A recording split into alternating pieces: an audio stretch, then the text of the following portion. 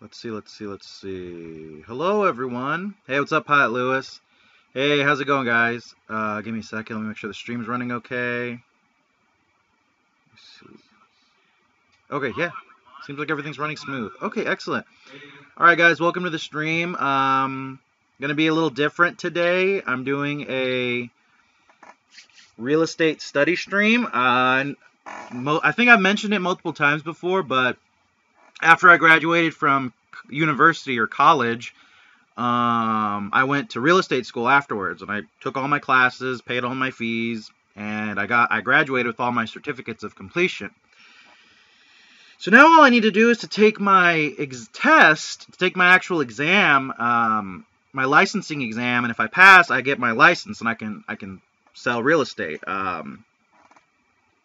So I'm just gonna study. I'm going to go over the modules and questions. I'm going to read them out loud. And if y'all want to hang out and listen, feel free to. Just a heads up, you're getting about $1,000 worth of information for free. Just for the books and all of this, like my stuff I have right here set up that I'm going to be going through. It's about $1,000 worth of I had to pay to get this. So I'm going to go through it. Y'all feel free to listen if y'all want to. And you know what? Maybe you'll learn something and you might say, you know what? This sounds really interesting. Like maybe I want to go into real estate one day too. But I'm just going to go through each module. There's about, let me see. There's 1, 2, 3, 4, 5, 6, 7, 8. There's about 8 modules. And yes, free education, exactly. There's about 8 modules we're going to go through. And I'm just going to go through each one, read the question, and then read the question. Read the answer and then read the question. And if I do this regularly, I might like figure out some way to have something better than my World of Tanks background playing in the background. But yeah, no, you're getting free education. Yeah, you're getting about $1,000 worth of free real estate knowledge. So if you're interested, feel free to stick around. And I'm just going to do this for a while. And the reason I'm doing this is because I'm sick of my fucking job that I currently work. And don't get me wrong, I enjoy it. But there's a lot of bullshit going on at my work where people are getting promoted that have hardly been with the company.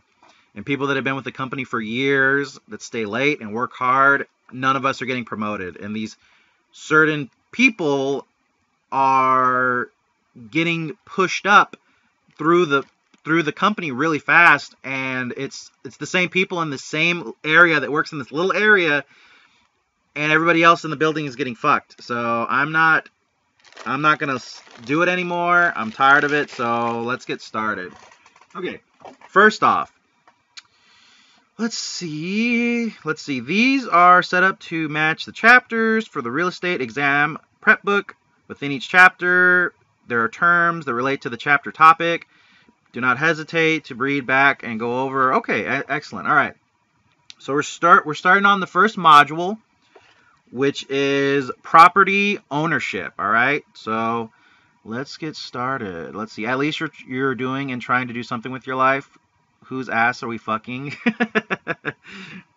Yeah, no, I'm sick of it. So I'm like, so either I can go get another job somewhere else, but I've spent years at this company moving up where I'm going, and I'm just like, I'm done. So I'm mentally checked out there already. There's a lot of shit going on that I don't tell you guys about.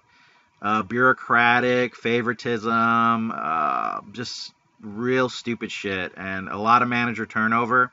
So I'm gonna actually use my real estate license that I paid for and went to school for. I just need to take my test to get activated.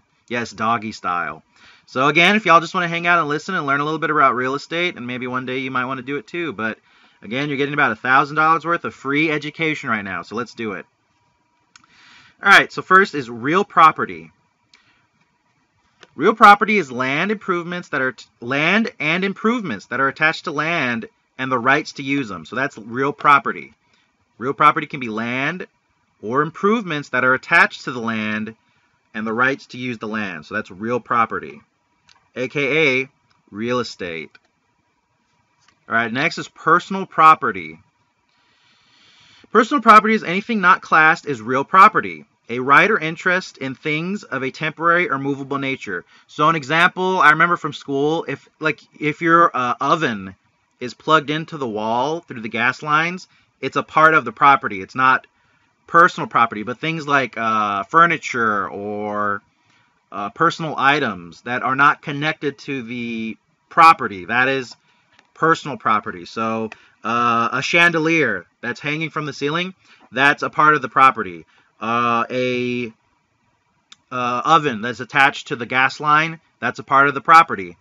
If you have a barbecue grill outside that's like in the cement, some of the people have the grills where like the grill's built into the cement, that's part of the property. Anything that's not attached is personal property.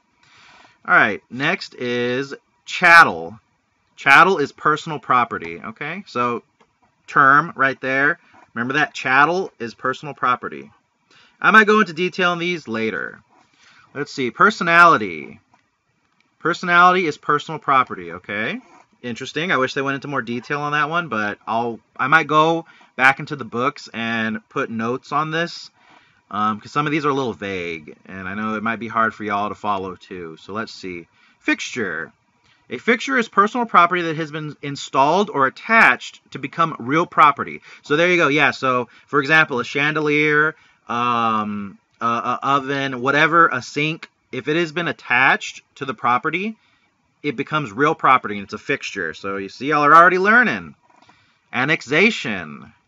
Annexation is the process of attaching personal property so that it becomes real property, thus creating a fixture. Okay, so if you attach personal property to the actual property, that's called annexation, and that is yes. So that's when personal property becomes real property, is when you attach it and make it a fixture through annexation. All right, so next one is severance. Severance is real property that becomes personal property when it is severed from land, uninstalled or unattached. So the opposite of, give me a second. So the opposite of annexation is severance. That's when you remove property and make it that's when you remove real property and it becomes personal property. All right, let's see. Next is trade fixture. So, trade fixture is personal property that is installed or leased property for the purpose of the tenant's occupation or profession. Yes. So, if, like, say you've installed something on your property that's related to your job. So, for example, let's just say I attach something in my garage because I work on cars, and I attach a piece of equipment into that garage. Well, that's a trade fixture. That generally does not go with the real property because it's a trade fixture. It's still considered personal property, but it is attached. So usually if you have to go to court because of that, if you can prove to the judge that that fixture is trade related, or is a trade fixture, usually they'll let you keep it. But generally what my instructor told the class is that before you put your property, before you list it and put it on the market, remove any fixtures that you want to keep, because once it goes on the market, those fixtures are a part of the real property. So if you want to keep anything, like say a family chandelier, a piece of equipment that's attached to your actual real property, do it before you put the house on the market. Okay, next is ascension. Ascension is gaining title to improvements as a result of annexation or fixtures. Okay, so I need to look into this one more because I'm a little confused. So accession, A-C-C-E-S-S-I-O-N, accession is when you gain title to improvements as a result of the annexation of fixtures. So I guess that's when you, so that's what I was talking about earlier. Yeah, so because the fixtures are attached to the property, you gain title over them. So, okay, so it's accession. All right, good to know, good to know. All right, guys, we're about 1/10 of the way through this first module. Physical characteristics of land. So the physical characteristics of land are non-homogeneity, immobility, and indestructibility. Yes, you cannot move land and you cannot destroy land.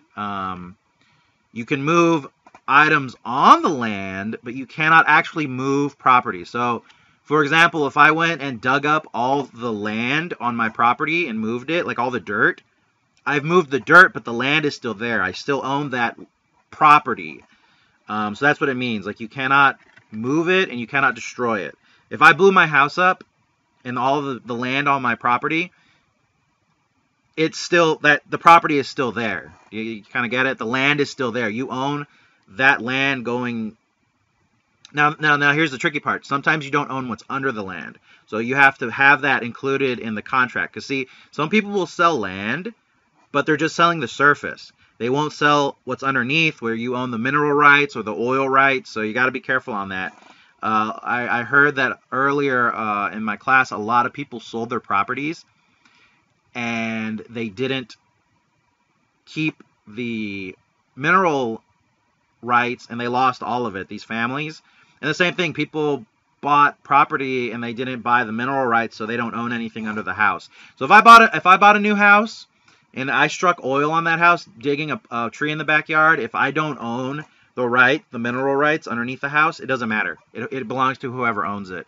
So that's a little tricky. Got to remember that. Non-homogeneity. This is a physical characteristic of land stating no two pieces are exactly alike. Okay? So non means not, and then homo means the same, and then genity is I don't fucking know. So again, non-homogeneity, no homo, means that a physical characteristic of land stating no two pieces are exactly alike. Yes, so land cannot be the same as another piece of land.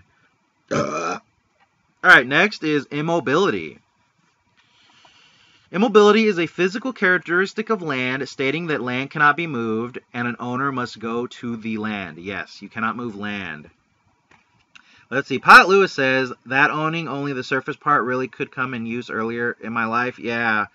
Usually when you buy a property, make sure it states in the contract whether you're buying just the surface property or if you're buying the mineral rights too. Because what a lot of families will do is they'll sell, especially out in the country, a lot of these ranch properties will sell their land, but they'll keep the mineral rights. So if they ever find anything under the ground, it belongs to the family still, but they don't own what's on top of it. They just own what's under it. Let's see. Indestructibility. Indestructibility is a physical characteristic of land stating that land will always be there. It is durable. Yes, you cannot destroy land. You cannot move it. It is non-movable. It's indestructible and is not the same as any other piece of land. It is unique. The economic characteristics of land. The economic characteristics of land include scarcity, modification, fixity, and situs, or situs. It's S-I-T-U-S. Not sure how to pronounce that, but I'll go into each one next. But yes, so remember, the economic characteristics of land are scarcity, modification, fixity, and situs, or situs. I don't know how to pronounce that. All right, so first off out of those is scarcity. So scarcity is an economic characteristic of land stating that a short supply where demand is great will cause an increase in value, usually based on geography. So scarcity means, just think of supply and demand. The scarcer it is, the more expensive it's going to be, or the value will go up. So yeah, so short supply where demand is great will it cause an increase in value. Interesting. Can you sell only the bottom part of your land? Yes, you can sell the mineral rights of your land if you want to. But remember, all of this that we're going over is for Texas real estate law, but some of it is federal real estate law, so it doesn't matter. Like, some of it is just for Texas, but most of it is for the entire country. So we're going over federal law, which is the country, and we're also going over state law, which is Texas, which is for Texas. So be aware of that. So we're going over stuff that is both covered around the state, and stuff that is covered around the country. So just remember that. Let's see. Modification. Modification is an economic characteristic of land stating that improvements made by a man will alter the value of the land and the surrounding properties. Yes, so if I fix up a shitty house, modification is that the value of the house goes up, but also the surrounding properties, so the neighborhood. So if I fix up a shitty house in the neighborhood's value just went up. Can you tell me when it's federal? Yeah, I'll try and mention that. The part we're doing is property ownership. I think this is state. I think this is, let me see. Land use and regulations. So yeah, I'll try and let you know which is each. Where are my books? I think this is federal right now. But it's good to know either way. Let's see. Okay, so next is fixity.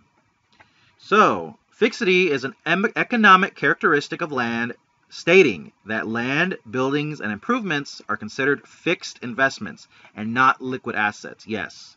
So land, buildings, and improvements on the property are considered fixed and not liquid. So liquid means like money and shit like that.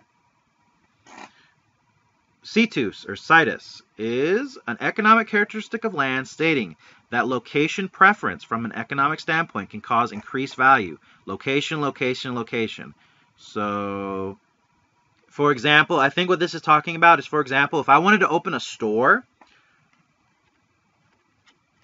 I would want the land near a road or a street. I wouldn't want to be back behind some complex or something. So location, let's see, and situs is an economic characteristic of land stating that a location preference from an economic standpoint can cause increased value. Yeah, so if I want to be, so for example, like I might have two pieces of land, but one of them's next to a road and one's behind it. And it's just like, if I was opening up a store, where would I want it to be? I want it to be on the road. I don't want it to be behind another building. So that would be a location of that. Excellent. All right. Legal description of property. Legal description of property is a description of such certainty and accuracy that one can go to the ground and identify the land. A description prepared by a surveyor. Yes, you can have a surveyor go out and survey the land for you and make an actual legal description of land. That's what that's referring to. Yeah, so the legal description of property is a description of property prepared by a surveyor. You can actually pay people to come out and do that for you. I want to be in the middle of the road just so I have to see it. Pretty much. All right, next is meets and bounds. Not meats like beef. No, meets. M-E-T-E-S, not M-E-A-T. All right, so meets and bounds is a legal description of land having a point of beginning, using terminal points and angles, degrees, and minutes to outline a property. So if you had a surveyor to come out and survey your land, he would give it to you in like the exact points, the exact distance, legally. Yeah, there's a beginning point. Usually on your property, there's a metal plate. Usually, if you own property, somewhere on your property, there's like a metal plate buried in the ground. That is the point of where it starts, where that measurement starts. So that's the point of beginning. And then using points, angles, degrees, minutes, it'll outline your property so you know exactly what land encompasses your property. All right, so lot, block, and subdivision. So lot, block, and subdivision are legal descriptions of land based on recorded maps of a subdivision called a plat. So on a plat, you have lots, blocks, and subdivisions. So it's just how you break up, for example, a neighborhood, you know. So monuments, all right. Next, monuments is permanent surveyor marks, natural or man-made. Yes, so a monument is something that the surveyor uses to mark your property. They're markers. So I guess when it's talking about natural, it could be like a piece of geography, a rock, a large structure or something. Or, like I said, that plate that sometimes they put in the ground, that would be an example of a man-made version of that. Okay, we're burning through this. What are we on? 23 of 102? Never mind. We've still got a ways to go, but we'll get through there. All right, so next is rectangular survey system. So A rectangular survey system is a legal description of land using baselines, meridians, townships, sections, and ranges, also called a government survey system. Okay, so again, I'll say it again because there's a lot of information I just talked about. So remember, a rectangular survey system is a legal description of land using baselines, meridians, townships, sections, and ranges, also called the government survey system. So just a form of surveying land. Very interesting. All right, so next is government survey system. So it's the same thing as rectangular survey system. So government survey system is a legal description of land using baselines, meridians, townships, sections, and ranges, also called a rectangular survey system. So remember, government survey system also can mean rectangular survey system. Just keep that in mind. Do you watch Star Trek or Doctor Who? I like Star Trek The Next Generation with Captain Picard, Jean-Luc Picard. I like that one. But not really. I don't really like Doctor Who, and I don't particularly enjoy the newer Star Treks. I like Next Generation a lot. Okay, so next is township. So a township is a part of a government survey system consisting of 36 sections. So that's a township. Next is a section. A section is a part of a government survey system consisting of 640 acres or 1 square mile. So a section is a square mile or 640 acres. Star Wars? Oh yeah, I like Star Wars a lot. I grew up watching Star Wars. I grew up watching Star Wars in the early 90s. I'm an 80s baby, but I'm a 90s kid. I grew up in the 90s, and I used to watch Star Wars on VHS tapes, if you can believe that. But yeah, I like Star Wars the most. I don't really like where Disney's taking it. I think the new movies are fucking dog shit. Let's see. So an acre. So an acre is a measurement of land that is 43,560 square feet. So remember that. So a section is 640 acres. And an acre is 43,560 square feet. There you go. Have you seen the clones? The clones? You mean the Clone Wars? The Clone War animated series? Yeah, I've seen it. I like it. I like the clone episodes. I really don't like the Jar Jar and side character episodes. They kind of suck. Okay, a plat. A plat is a map of a town, a section, or a subdivision. Okay, so there you go. A plat is a map. Remember that. Not a platypus, a plat. The end movies suck ass. Oh, the new ones? Yeah, they fucking suck. The Clone Wars. Let me see. The Clone Wars. I like the Clone Wars animated series. I don't like the Rebels show that happens after the Clone Wars. It's pretty shitty. The new movies suck. Oh yeah, no kidding. Okay, so next is plot. A plot is a map of a single property site, also called a lot or a parcel. Okay, so a plot is a map of a single property site, also called a lot or parcel. So remember, a plat is a map of a town or a section or subdivision. So a plat is a large map of a property or a town or a large section of land, but a plot is a map of a single property, also called a lot or parcel. So remember that, sweet child. All right, next is lot. A lot is a single piece of property, also called a plot or parcel. So remember, lot is a single piece of property, and a plot is a single map of a single piece of property. So remember that. Next is parcel. Parcel is a single piece of property, also called a plot or a lot. So parcel is also considered a single piece of property. On-site construction. On-site construction is improvements constructed or built on the land, non-prefabricated. So you can't just drop a mobile home on a piece of property and then that doesn't count. So on-site construction is improvements constructed or built on the land that are non-portable or non-prefabricated. Off-site construction. Improvements constructed or built in a controlled environment and then transported to the land and installed on the land. Prefabricated, manufactured, or modular buildings. So mobile homes. Mobile homes are considered off-site construction, where if you actually built a house on the land, it would be on-site construction. Encumbrance. Encumbrance is a limitation on the rights of a property owner. So just like the definition encumbered, encumbrance. So an encumbrance is to limit a property owner, the rights of a property owner. Cloud on the title is an encumbrance that causes doubt to the validity of a title and can prevent sale or transfer of title. So if there's a cloud on the title, it might hinder the sale of the property if there's confusion or it's not if it's not clear. Release.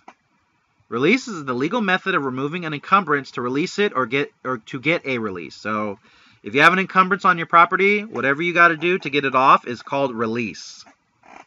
Lien, L-I-E-N, is a charge against a property as a security for a debt. So if you have a lien on your property, that means that there's a charge on it as security or for a debt. So say, I think that would be an example if you used your house as as insurance for a loan.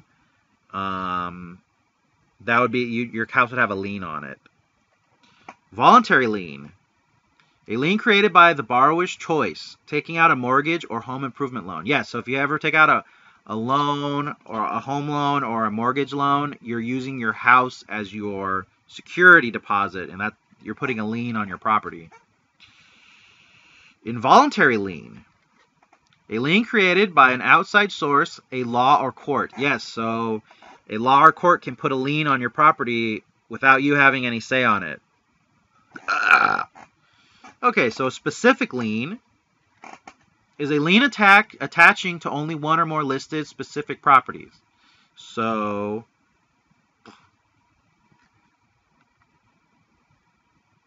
I guess it can be determined to just be on a specific property, so that would be a specific lien.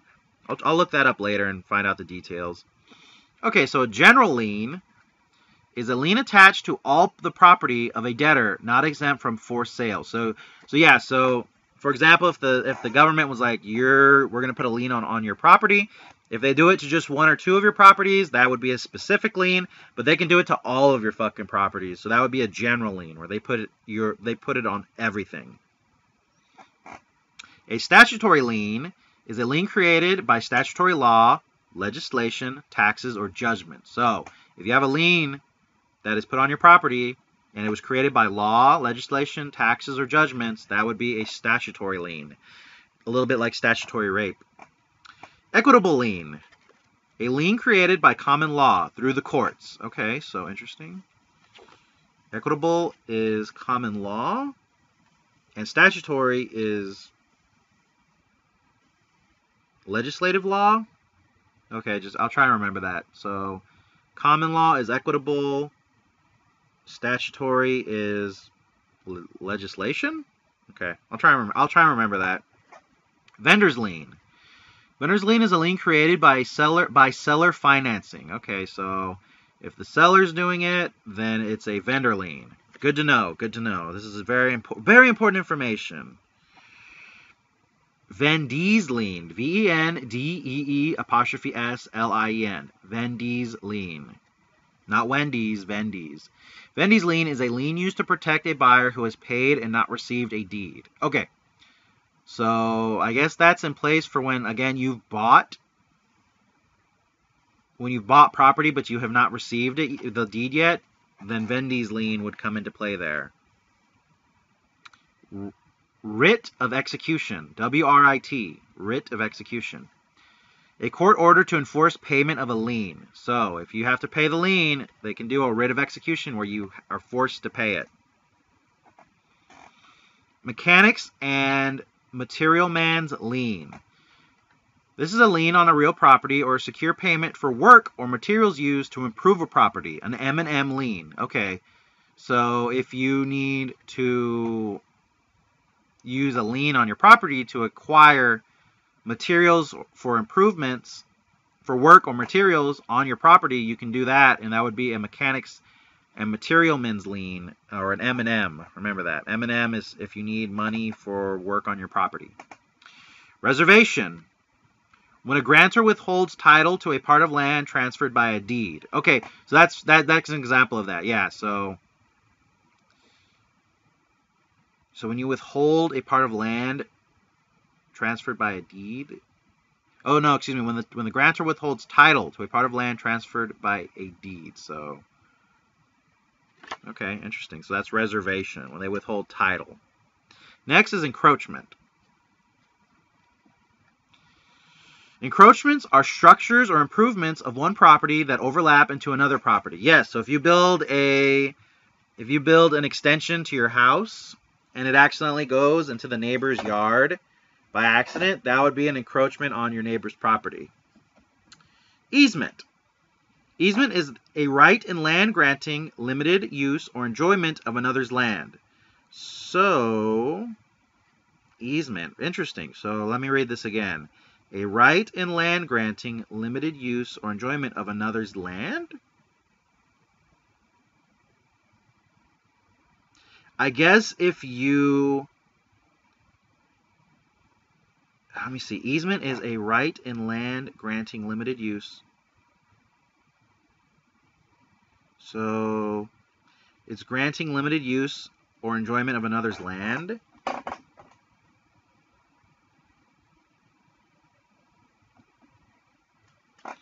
I'm not sure I understand how this one works. It's a right in land. So, if you were allowing... I guess if someone was letting you use their property for limited use or enjoyment, I guess like if you rented, that would be easement. Interesting. I guess you're allowing them limited use. You're not selling them the property. Methods to create an easement. Express or implied grant, agreement, reservation, limitation, or prescription, necessity, or condemnation. These are all methods to create an easement. Interesting. I need to look into this more. So an easement is when you allow limited use or enjoyment of another property, and this can be express, implied, grant, agreement, reservation, limitation, or prescription. Okay, so this is just all the ways you can allow that. Okay, so I can just say, hey, you can use the land. I can put it in an agreement. Okay, interesting. Good. Okay, now I understand it. Okay, good to know. Methods to terminate an easement. Release, merger, also called acquiring the adjacent property, and or abandonment. Oh, I remember this. Yeah. So let's say you live, let's say my house is in front of your house, and there's a road in front of my house, and you have to drive through my property to get to the road, to get out. That would be an easement. I'm letting you use my property road to get through. So another way to get rid of that is to acquire the property or abandonment. Interesting. I remember this from class. Yeah, I remember all this. Sev is coming back to where I live, and I keep telling him, like, if you want to do real estate, I'll do it with you. I'm already doing it myself. It wouldn't take any trouble to get him to do it with me. So, express grant. This is written or spoken, okay? Interesting. So an express grant is written or spoken, and an implied grant is an action or evidence but not written or spoken. Okay. So actions or evidence but not written or spoken. Okay. So a express grant is written and spoken. An implied grant is not written or spoken. Okay. Assessment by reservation. An assessment kept or reserved by a grantor while selling property to a grantee. Okay, so I guess if you have an assessment done when you're selling a property but you keep it, that's estimate by reservation? Or easement, excuse me, easement by reservation. Okay, interesting. On to the next one. Easement by agreement. An easement negotiated by the property owner and the party in need of the easement. Okay, so...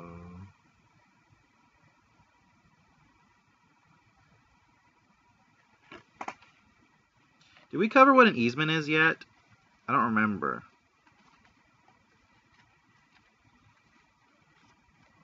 Okay, I don't think we covered that yet. Easement by prescription.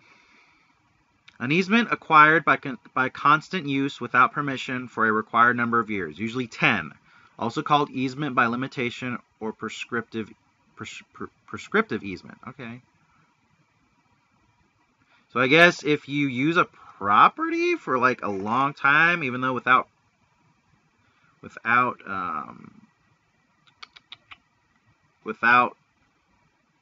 permission, that can still acquire. So an easement granted by the court to a landlocked property owner who is unable to gain access any other way. Oh, I think easement is where, I'm going to go through my notes real quick. I think easement is where they let you use property, whether you want them to or not. Let me see. Do I have this? Let me see. Let me go through my notes real quick.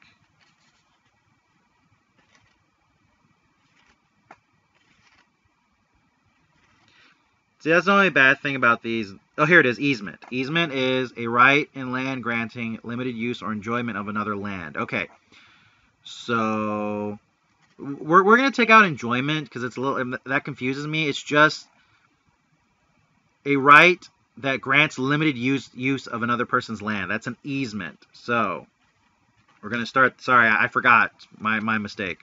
So an easement is limited use to another person's land, and to create an easement, you can do express or implied grant, an aggrievement, a reservation, or a limitation, prescription, or condemnation. Same thing to terminate it, all those again. So let's see. So express grant is written, implied grant is non-written or spoken. So easement, which is allowing someone to use property that's not theirs or yours, can be through, hey, what's up, LOL? So easement by reservation is when an easement is kept or reserved by a grantor when selling a property to a grantee. Okay, so I guess that would be like if I was selling my property and there was a road on my property, and I was like, listen, I'm selling the house, but I'm keeping the road because I want to keep it for use. So that would be a easement by reservation. Hey, what's up, LOL? You should get Fallout 76. I'll think about it. Actually, Fallout 76 sucks. I'm going to buy that shit. Hey, welcome to the stream, guys. I'm just going over some real estate notes. I'm reading them out loud. If y'all want to listen and hang out, feel free to. If not, that's cool. I'll be streaming later today. But the information I'm going over, it's about $1,000 worth of information. So it's free to y'all if you want to listen. So easement by agreement. An easement negotiated by property owner and a party in need of the easement. So if you need to use someone else's property, you can either do it through agreement where the property owner is like, okay, you know what, you can use my road on my land because you need to. Let's see. Yo, what's up? Nothing much. Studying stream? Yep. A whole new game compared to beta. I still heard it sucks, but if it goes on sale, I'll pick it up. But just, I've seen the videos of it, and it looks awful, all the glitches and all that. Okay, so again, easement by prescription. So, remember, easement is the use of someone else's land. Let's see. So an easement acquired by constant use without permission for a required number of years, usually 10. Also called easement by limitation or prescriptive easement. So, easement by prescription, if you use it for a long period of time, even without permission, it becomes usable, like a road. Like you can't cut the road off. We've been using it for this long period of time. All right, next is easement by necessity. Let's see, gotta go. All right, no problem. Thank you for stopping by, Plane Rider. So an easement, easement by necessity is an easement granted by the courts to a landlocked property owner who was unable to gain access any other way. So yeah, so for example, if you own a property in front of my property and I can't get out of my property without going through yours, that would be easement by necessity because I'm landlocked. I can't get out. So easement by necessity is like, hey, it's necessary for him to use this road on your property. Landlocked. Landlocked is when a property is surrounded by another property in such a way that there is no legal access. So yes, there's no way to legally get to my property because it's landlocked without an easement. Easement by condemnation. So, an easement acquired by the government under the right of eminent domain for the use by the government, utilities, or railroads. Yes, so the government can use eminent domain to seize an easement. So the government can come in and say, hey, you know, we're taking your road. Fuck off. Have fun. Will you stream games later tonight? Yes. Yes. Yeah, I'm probably going to stream. Well, actually, Sev is... Let me text him real quick. Take a quick break. We've been doing this for about 45 minutes. Let me message Sev real quick. Let me put, are you still coming down today?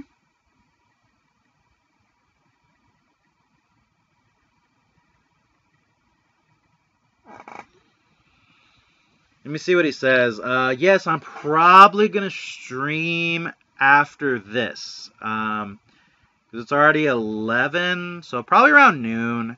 Yeah, I'll probably finish this off, and then I'll stream for about an hour. Not an hour. I'll stream at like noon for maybe an hour or two. Maybe like one.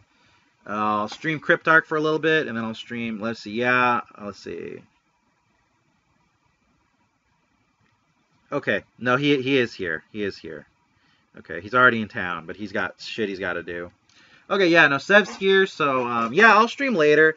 He might, so if Sev spends the night at my house, we'll stream his Gundam Battle Operation as well, but I'm going to do mine for sure.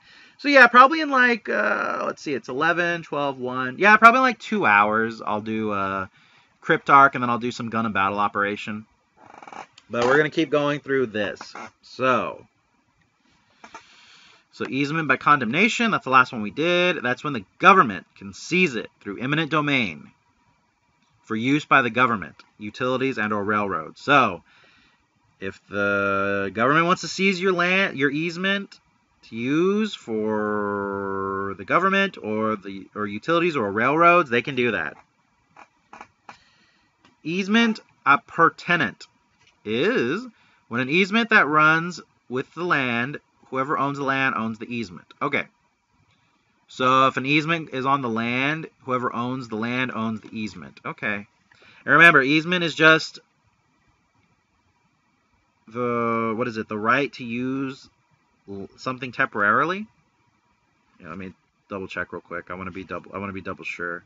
Yes, an easement is a right granting limited use of another's land. Okay, so yeah, so an easement is when you have limited use of another person's land, such as a road. That's the example my instructor gave.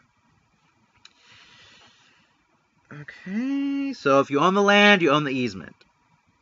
Easement in gross. An easement that belongs to an individual or corporation regardless of the ownership of the land. For example, a utility easement. So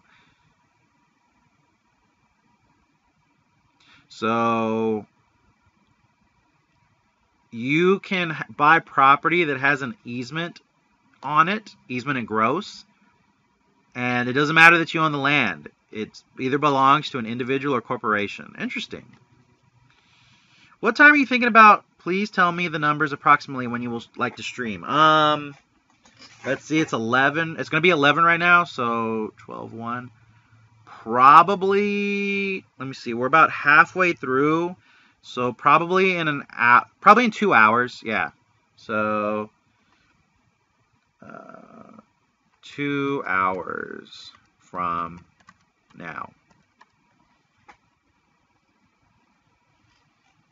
Yeah, because we've been studying for about an hour or 45 minutes, and we're only halfway through. So it's probably going to take us 2 hours to get through this module. And then I have 8 more modules, but I might break it up into different days. Maybe tonight I'll do another module, and then tomorrow I'll do another one. So we'll get through it. But yeah, probably in 2 hours. Yeah, because it's 11, so 11, 12, 1. Yeah, I'll start streaming at 1. I'll do some Cryptarch for an hour, and then we'll do some Gundam Battle Operation afterwards. Okay, so next is Dominant Estate. So, Dominant Estate is property that benefits from an easement appurtenant? I can't even read that shit. Okay, so a dominant estate is a property that benefits from an easement. So, I guess that if... Oh, okay, so... Okay, so, for example, like I said, if you have to use a road to get through the property, that means you would be the dominant estate because you're getting the benefit from using the easement. Interesting, okay. Damn, boss, I probably won't make it since I play games with my friends around that time, but I'll try to come as soon as I can. Good luck studying, my lord. I'm going to go leave. Bye-bye, Duck Lord. All right, LOL. Yeah, I'll post on the Discord when I start streaming. Well, you know what? Maybe I'll stream at 2 then, and then I'll do Cryptarch afterwards. All right, next is Servient Estate, which is the property that is limited by an easement. So, I guess, like, if there was an easement on my property for the road... And, like, it's on my property, but you get to use it, I would be the servient one. If you're using it, you'd be the dominant one. Okay, interesting. Good to know. License. Permission to use another's property for a particular reason. For example, a theater ticket.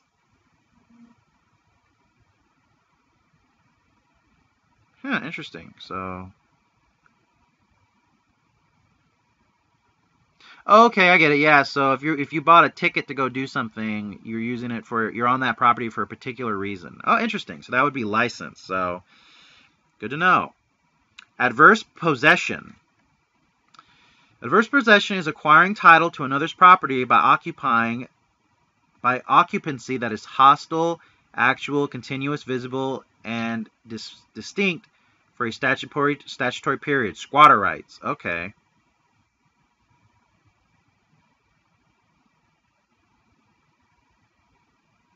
So, adverse possession is if you stay on a property for long enough, you'll get the title to that property, which is squatter rights. Interesting. Yeah, that's why if you ever own property, like out in the country, you need to go and invest and go check in on it every once in a while, because if someone's squatting on your property, living off it, like I think there's a certain point where it becomes their title. So you got to be careful of that. So estate is an interest is real property. Estate, an interest is real property. That's not a correct sentence, but what do I fucking know? Let me see. Oh, it's Jelly. What does she want?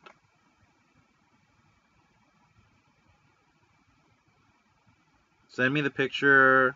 Okay, give me a second. I need to send Jelly a picture. We'll continue this in a moment. Let me see.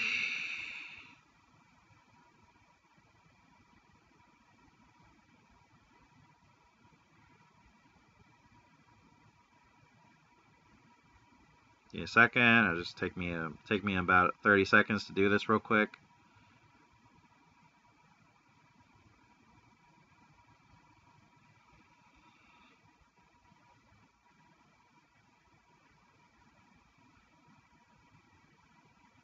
Okay, done. All right.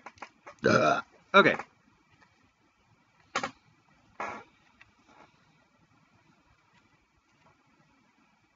Wait, where did I put that?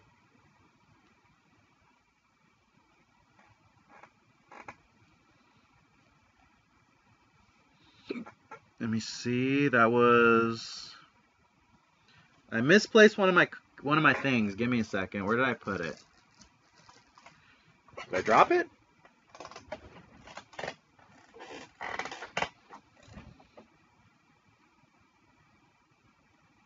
Oh, great.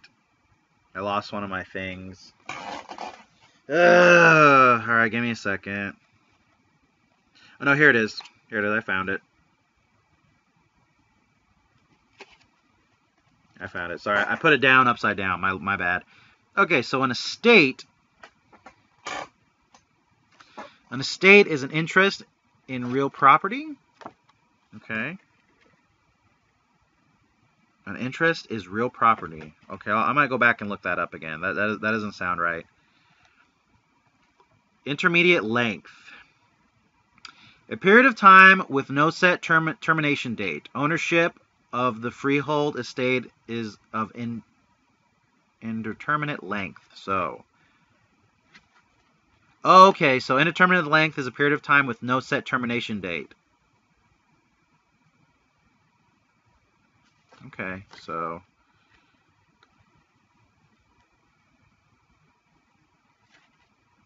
indeterminate length is a period of time with no set termination date, ownership, or the freehold estate of indeterminate length.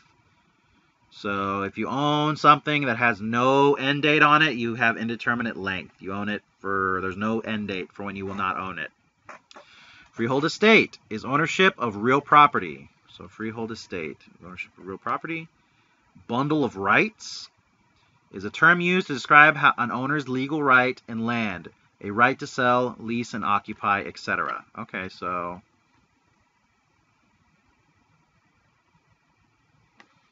bundle of rights is a term used to describe the owner's legal rights in land. Right to sell, lease, occupy. Okay, so the bundle of rights are just the rights of the owner that have been bunched into a single term. Interesting. Fee simple. Ownership with the greatest bundle of rights. The owner has all available rights to the property and can always pass it to his or her heirs. Also called fee simple absolute. So with fee simple, it is the ownership with the greatest bundle of rights. The owner has all available rights to the property and can always pass it to his or her heirs.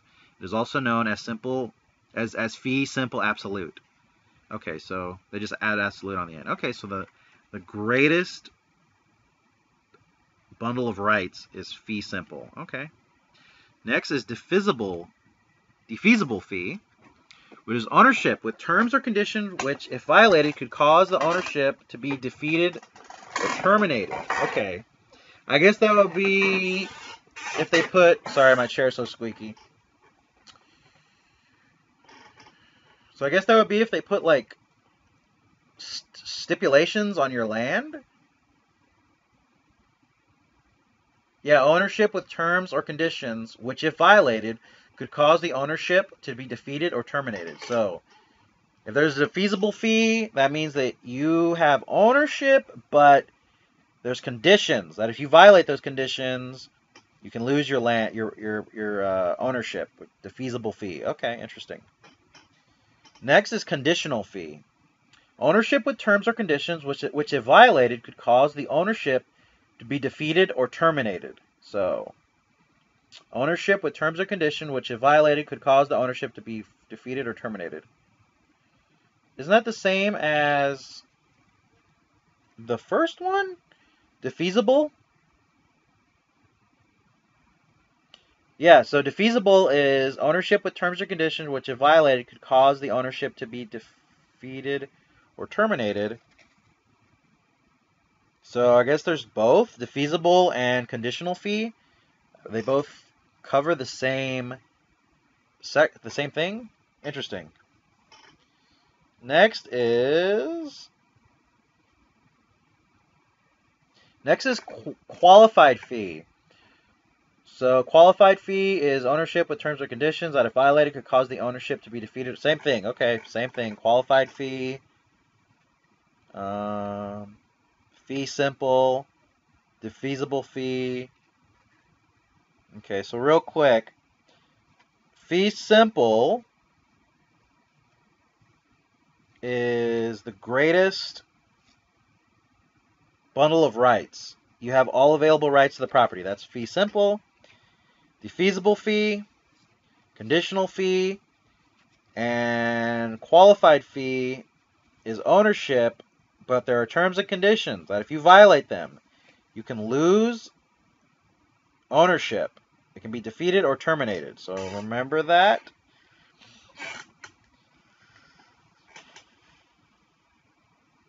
See, next is qualified defeasible fee. Ownership with terms and conditions that can cause the ownership. Okay, same thing. Qualified defeasible fee.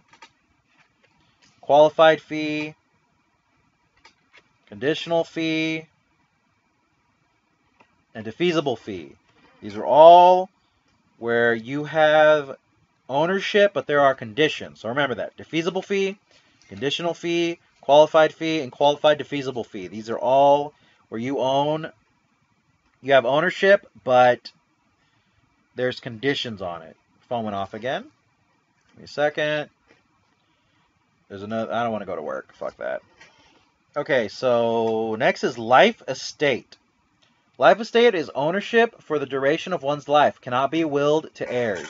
Okay, so if you have a life estate, that means when you die, that's it for the estate. You can't give it to you can't pass it on to your heirs.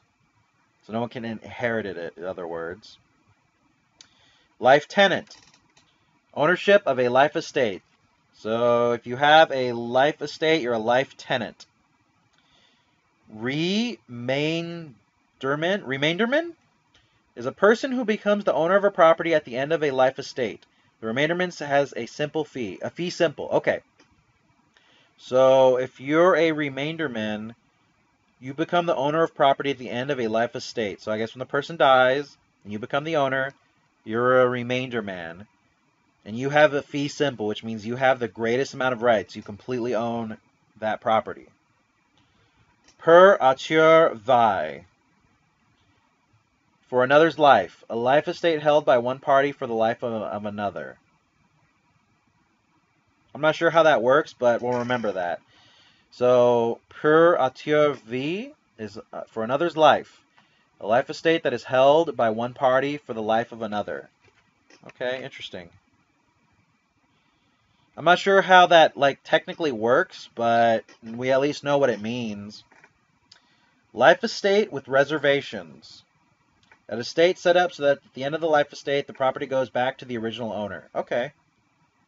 Oh, I get it. Yeah. Okay. Life estate with reversion. So at the end of the life estate, it goes back to the original owner. Estate in servalty. Servalty? Yeah. Estate in servalty is ownership by one person, one corporation, or one partnership. So that just means one person owns that estate. Severalty. Yeah, estate in severalty is ownership by one person, one corporation, or one partnership. Okay. Sole ownership. Ownership by one person, one corporation, or one partnership. Wait a minute. That's the same as estate in severalty.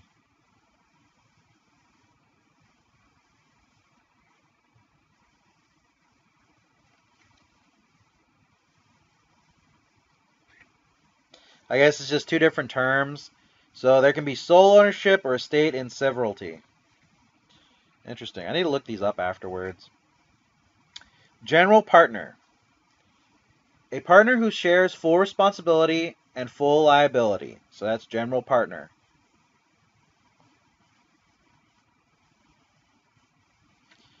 So a general partner is a partner who shares in full responsibility and full liability. So if they share everything, they're a general partner. A limited partner is a partner whose liability is limited to the amount of his investment and who is usually not involved in day-to-day operations of the partnership. Okay. Hey, what's up, Igor? How's it going, man? I'm just studying my real estate notes, letting y'all listen if y'all want to. If it sounds interesting to y'all, if you ever want to get into real estate, you can get a little crash course right now. We're just going through it. Tenancy in common. Ownership by two or more parties without the rights of survivorship. Unequal part shares are permitted. Upon death of the owner, property passes to the heirs at probate. So, tenancy in common is ownership by two or more parties without rights of survivorship. Equal shares are permitted. Unequal shares are permitted. Upon death, the owner and property passes to the heirs at probate. Okay, so I guess that if you leave your property to two or more parties, so it can be two people.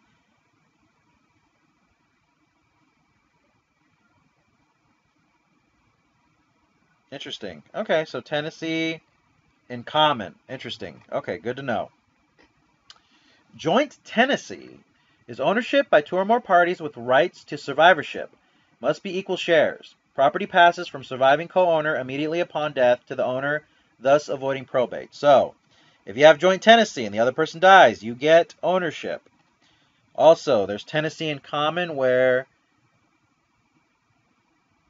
there's ownership by 2 parties, but there's no right of survivorship. So if the other person dies, you don't get their share, and it can be unequal. So remember that. Tenancy in common is when 2 people own rights, or own ownership of 2 or more parties without right of survivorship. So that means when one person dies, the other person doesn't get it, and unequal shares are permitted. Upon death, the owner property passes to heirs. Okay, so yeah, so if you own a property with someone else, you have tenancy in common, where if they die, it goes to their heirs, their children. But if you have joint tenancy, if the other person dies, you get the other half of the property. Rights of survivorship. A characteristic of joint tenancy: upon owner's death, his share passes to surviving co-owners, and heirs have no claim to the property. So that is right of survivorship. The poor man's will is joint tenancy. Okay, so real quick, and again, joint tenancy is when one person dies. Ownership, when 2 or more parties have right to survivorship, must be equal shares, and property passes to the surviving co-owner immediately upon death of any owner, thus avoiding probate. And this is also known as the poor man's will. Good to know. Okay. Next is partition, which is a legal procedure to divide the co-owner's interest in real property. So if you divide the interests in real property, that is partition. Next is property held in trust. Property held by one party for the benefit of another. This is property held in trust. Syndicate. 2 or more parties join together to create and operate a real estate investment. So when 2 or more parties join together to create and operate a real estate investment, this is a syndicate. Tenancy by the entirety is a joint tenancy where co-owners are husband and wife. Okay. So tenancy by entirety is when the co-owners are husband and wife. Okay. Interesting. All right, we're almost done, guys. Give me a second. Did we cover joint tenancy? I don't think we did. Let's go through it let's go back real quick and see if I accidentally skipped it. Fuck. Drop some stuff. My bad.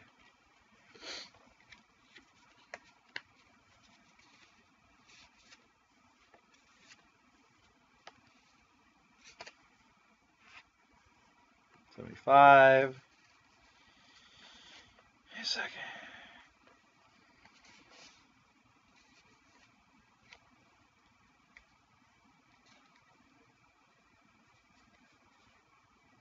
Okay, here we go.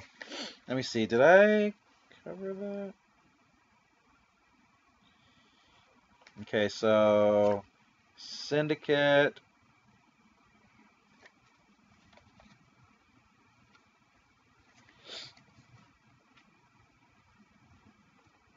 Okay, 75. Let me see. Life estate, life tenant.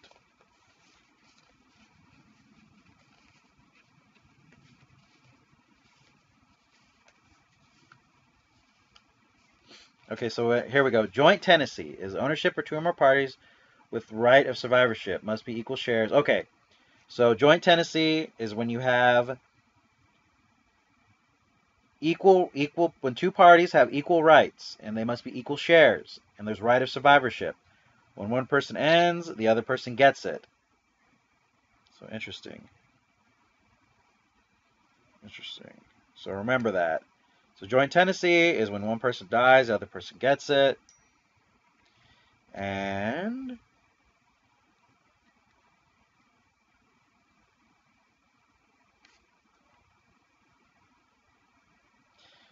Okay, where were we?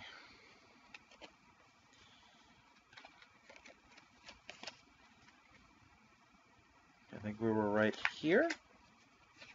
Yes, okay, so tenancy in entirety is joint tenancy where co-owners are husband and wife. Okay, so remember, joint tenancy is where two parties own the property equally. And if one of them dies, the other one gets it.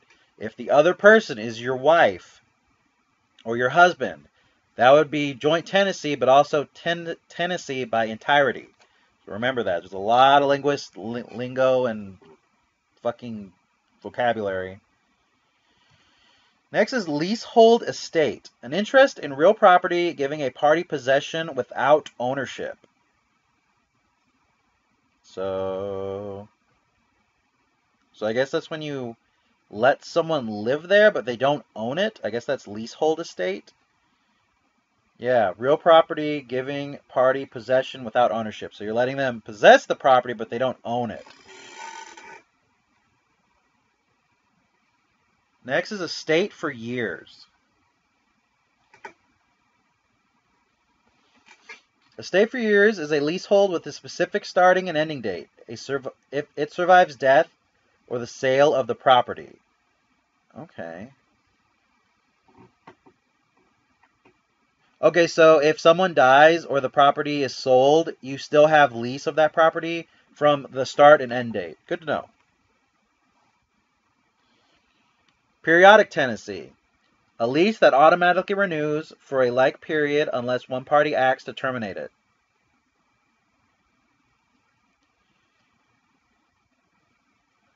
Okay, so I guess that you could set it up for the tenancy is for periods of time and it will continue until someone ends it. So let's just say like a month. Like, okay, every month the period, that's the period time, but unless one of us ends it, it'll continue until someone ends it. Interesting. That is periodic tenancy.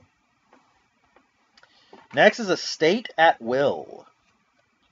A lease that can be terminated by either party at will without notice. So estate at will is a lease that can be terminated by either party at will without prior notice. So remember that. Holder tenant is a tenant who continues to occupy a property after the lease has expired. So they need to get the fuck out of there, in other words. Let's see. Tenancy at sufferance is the interest in a property held by a holder tenant who is not paying rent. So that's tenancy by sufferance.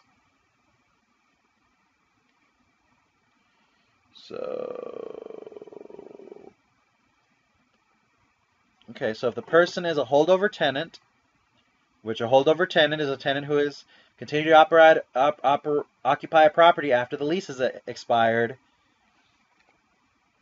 that if they're not paying rent, it's a tenancy at sufferance. Holdover tenancy is an interest in a property held by a holdover tenant who is paying rent. Okay, so if it's so the difference between tenancy at sufferance is that the tenant that has stayed, even though the lease is over, is not paying rent, and the holdover tenancy is where they have stayed, but they're paying rent still. So that's a holdover tenant. Residence, the next one is homestead, which is, oh, excuse me, I mixed them up, my bad. Let me see. This one should be 99. Yes, okay. Next one is statutory estate. This is an interest in real property that is created by law. So an interest in real property is created by law as a statutory estate. And then community property is a statutory estate that all property acquired after marriage is jointly owned by the husband and wife. Okay, so community property is... So community property is that all property acquired after marriage is jointly owned by husband and wife. So that's community property. So you buy a house after you're married, you both own it. Homestead. The residence property of a landowner is the homestead. So if you own land and you live on the land, that's your homestead. All right, guys, that's it. We did it. We finished the entire module for property ownership. It was 102 modules. We did it. It took us about an hour and 15 minutes, so good job. I hope y'all enjoyed. I might go through it one more time just on another date, but I think that was a good little section we covered.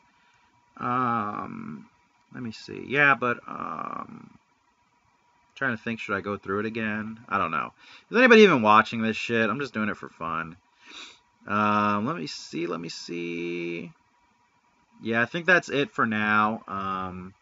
I'll mark that this is property of ownership. And then you're watching. Okay. Yeah, I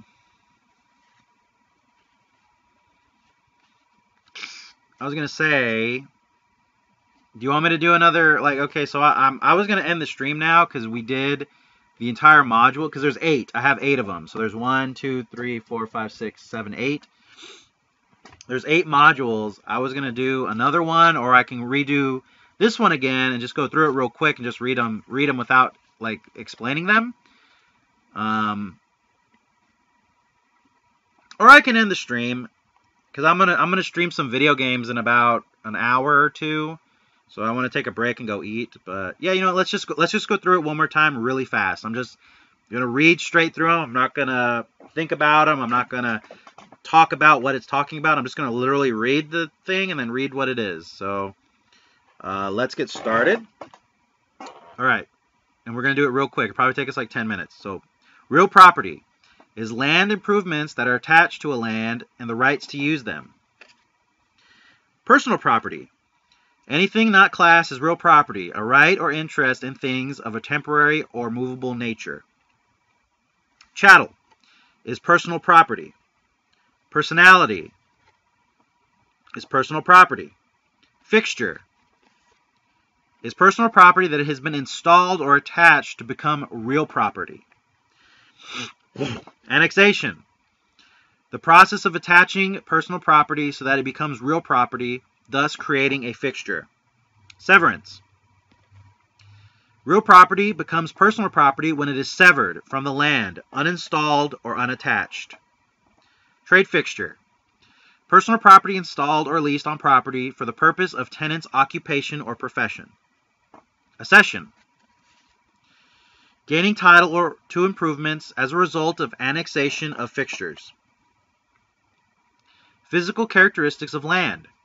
Non-homogeneity, immobility, and indestructibility. Non-homogeneity. A physical characteristic of land stating that no pieces of land are exactly alike. Immobility. A physical characteristic of land stating that land cannot be moved. An owner must go to the land. Indestructibility. A physical characteristic of land stating that land will always be there. It is durable. Economic characteristics of land. Scarcity, modification, fixity, and situs. Scarcity. An economic characteristic of land stating that a short supply where demand is great will cause an increase in value, usually based on geography. Modification. An economic characteristic of land stating that improvements made by man will alter the value of land and surrounding properties. Fixity. An economic characteristic of land stating that land, buildings, and improvements are considered a fixed investment and not liquid assets. Situs. An economic characteristic of land stating that the location preference from an economic standpoint can cause increased value. Location, location, location. Legal description of property. A description of such certainty and accuracy that one can go to ground and identify the land. A description prepared by a surveyor. Metes and bounds. A legal description of land having a point of beginning and using terminal points and angles and degrees and mixtures to outline the property. Lot, block, and subdivision. A legal description of land based on a recorded map of a subdivision called a plat. P-L-A-T. Monuments. Permanent surveyor markers, natural and or man-made. Rectangular survey system. A legal description of land using baselines, meridians, townships, sections, and ranges, also called the government survey system. The government survey system. A legal description of land using baselines, meridians, townships, sections, and ranges, also called the rectangular survey system. Township.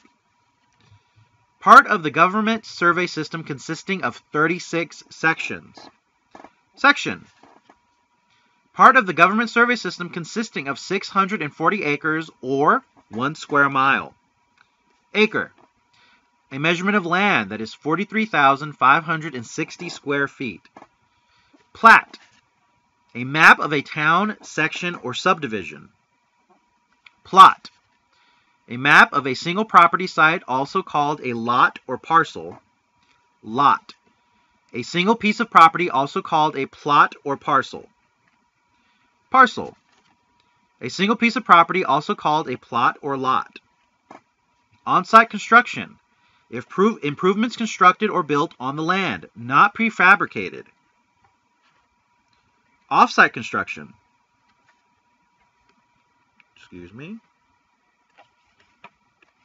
Off-site construction. Improvements constructed or built in a controlled environment and then transported to land and installed on the land. Prefabricated, manufactured, or modular buildings. Encumbrance. A limitation on the rights of the property owner. Cloud on the title. An encumbrance that causes doubt and or validity of the title and can prevent sale or transfer of said title. Release. The legal method of removing an encumbrance, to release it or to get it released. Lien.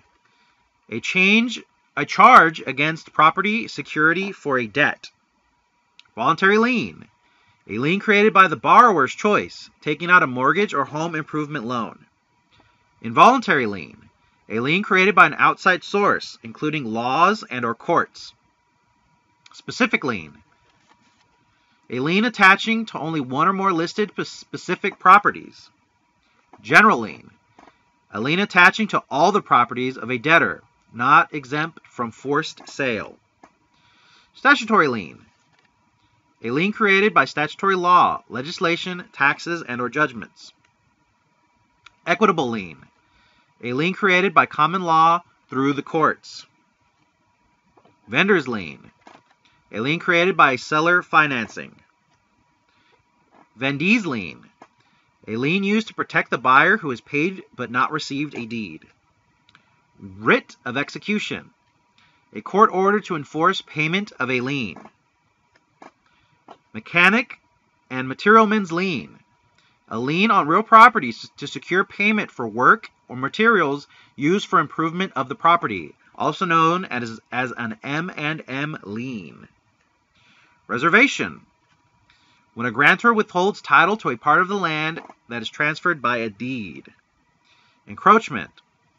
Structures or improvements of property overlapping onto another's property. Easement. A right in land granting limited use or enjoyment of another's land. Methods to create an easement can include express or implied grant, agreement, reservation, limitation or prescription, necessity or condemnation. Methods to terminate an easement: release, merger, also called acquiring the adjacent property and or abandonment. Express grant, written or spoken. Implied grant, an action of evidence that is not written or spoken. Easement by reservation, an easement kept or reserved by a grantor when selling the property to a grantee. Easement by agreement, an easement negotiated by the property owner and the party in need of the easement. Easement by prescription, an easement acquired by constant use without permission for a required number of years, usually 10, also called easement by limitation or prescriptive easement. Easement by necessity, an easement granted by the courts to a landlocked property owner who is unable to gain access any other way. Landlocked, a property surrounded by other properties in such a way that there is no legal access.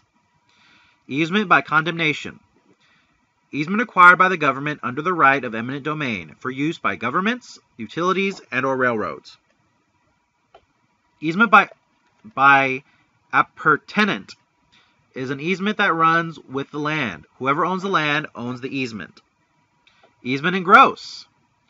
An easement that belongs to an individual or corporation regardless of the ownership of land. For example, a utility easement. Dominant estate. The property that benefits from the easement appurtenant. Servient easement. Property that is limited by an easement appurtenant. License. Permission to use another's property for a particular reason. For example, a theater ticket. Adverse possession. Acquiring title to another property by occupancy that is hostile, actual, continuous, visible, and distinct for a statutory period. Squatters' rights. Estate. An interest in real property. Intermediate length. A period of time with no set termination date. Ownership of the freehold estate is of indeterminate length. Freehold estate. Ownership of real property. Bundle of rights. A term used to describe an owner's legal rights in land, rights to sell, lease, and or occupy. Fee simple. Ownership with the greatest bundle of rights. The owner has all available rights to the property and can always pass it on to his or her heirs. Also called a fee simple absolute. Defeasible fee. Ownership with terms or conditions that, if violated, could cause the ownership to be defeated or terminated. Conditional fee. Ownership with terms or conditions which, if violated, could cause the ownership to be defeated or terminated. Qualified fee. Ownership with terms or conditions which, if violated, could cause the ownership to be defeated or terminated. Qualified divisible fee. Ownership with terms or conditions which, if violated, could cause the ownership to be defeated or terminated. Life estate. Ownership for the duration of one's life. Cannot be willed to their heirs. Life tenant. Ownership of a life estate. Remainder man. A person who becomes the owner of a property at the end of a life estate. The remainder man has a fee simple. Per auteur vie. For another's life. An estate held by one party for the life of another. Life estate with reversion. A life estate set up so that at the end of the life estate, the property goes back to the original owner. Estate in severalty. Ownership by one person, one corporation, or one partnership. Sole ownership. Ownership by one person, one corporation, or one partnership. General partner. A partner who shares full responsibility and full liability. Limited partner. A partner whose liability is limited to the amount of his investment and who is usually not involved in day-to-day operations or of the partnership. Tenancy in common. Ownership by two or more parties without rights of survivorship. Unequal shares are permitted. Upon death, the owner property passes to the heirs at probate. Joint tenancy. Ownership by two or more parties with the right of survivorship. Must be equal shares. Property passes from surviving co-owner immediately upon death of any owner, thus avoiding probate. Rights of survivorship. A characteristic of joint tenancy. Upon the owner's death, his share passes on to the surviving co-owner. Heirs have no claim to the property. Poor man's will. Also known as joint tenancy. Partition. Legal procedure to divide the co-owner's interest in real property. Property held in trust. Property held by one party for the benefit of another. Syndicate. Two or more parties join together to create and operate a real estate investment. Tenancy by entirety. Joint tenancy where the co-owners are husband and wife. Leasehold estate. An interest in real property giving a party possession without ownership. Estate for years. A leasehold with specific starting and ending dates. It survives death or sale of a property. Periodic tenancy. A lease that automatically renews for a period unless one party acts to terminate it. Estate at will. A lease that can be terminated by either party at will without notice. Holdover tenant. A tenant who continues to occupy property after the lease has expired. Tenancy at sufferance. The interest in a property held by a holdover tenant who is not paying rent. A holdover tenant. An interest in a property held by a holdover tenant who is paying rent. Statutory estate. An interest in real property that is created by law. and community property. A statutory estate where all property acquired after a marriage is jointly owned by the husband and the wife. And lastly, homestead. The residence of the property of a landowner. The residence property of a landowner. All right, guys, that's it. We burned through it. Took us a little while, but we finished. That is property ownership. So we covered the entire thing. So congratulations. You made it through. I'm going to end the stream here. What's it called? I'm going to end the stream here. I'm going to go maybe eat some breakfast, and then I'll be playing some games. I'm probably going to be out with friends when you stream games later, so I won't be there. All right, no problem, man. Yeah, that's life. You know, it happens. I'm probably going to stream in about an hour, maybe 30 minutes. Yeah, probably in about 30 minutes to an hour we'll stream. We'll just play something random. I don't know. We'll figure it out. But that's it for the first section of the real estate property, for the real estate study stream. We covered property ownership. We're going to do another module tomorrow. This one was pretty fucking long, but we got through it. The other ones aren't as long, I swear. That's like the longest one. I'm looking at it. It's the biggest, thickest one. But thank y'all for watching. I will label this what module we covered. So if y'all ever want to come back and listen and study, you're getting free knowledge. You know, usually you have to pay to learn this stuff. But I'm doing it, you know, just studying with y'all. But thank y'all for watching. I'll see y'all later. Bye-bye. Yes.